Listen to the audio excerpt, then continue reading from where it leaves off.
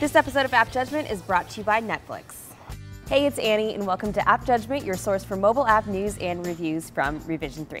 As part of my continuing series where I report from my cubicle on events that I'm not actually attending, this week was South by Southwest, the music, film, interactive festival where many people with questionable haircuts gather to strum guitars, collect wristbands, and push their own brands, while the rest of us sit at our desks and try our best to ignore their hashtagging and blurry pictures of Bruce Springsteen. But nonetheless, it's always interesting to see what comes out of the interactive component, which is where a lot of tech companies come to debut their new products.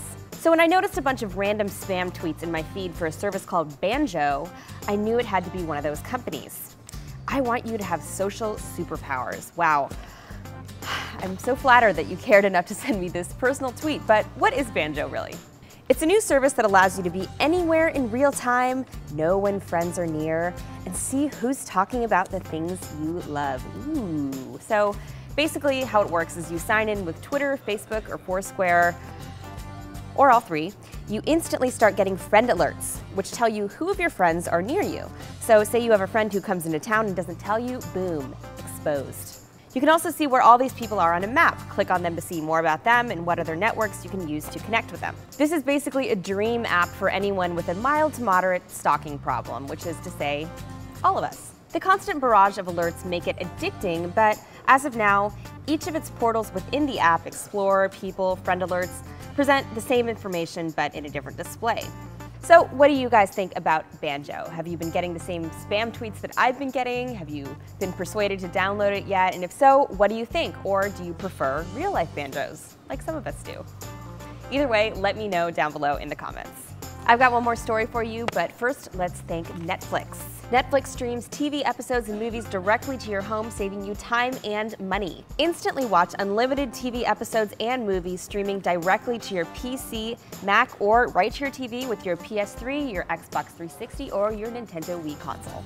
For a limited time, you can get a free trial membership if you go to netflix.com/AJ and sign up now. Oh, and great news for those of you in the UK or Ireland, Netflix is now available there too. And if you go to the URLs below, you can get the same free trial. So check it out now. Finally, an update regarding an app that we covered a few months back, Oink, which is a ratings-based service for evaluating and sharing anything from burgers to, well, pretty much anything you can ever spend money on.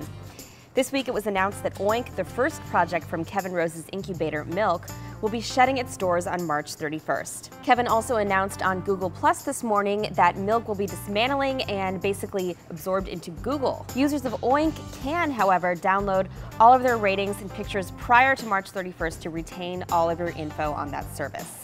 Nonetheless, it was a good run with a reported user base of over 150,000 plus. And it just goes to show you how difficult it can be to launch a new social service. So in light of that, I'm curious to hear what your ideal social network would do. Technological issues aside, all those barriers, put those out of your mind and think big. I want to hear what problem in your life your ideal network would solve. Let me know in the comments.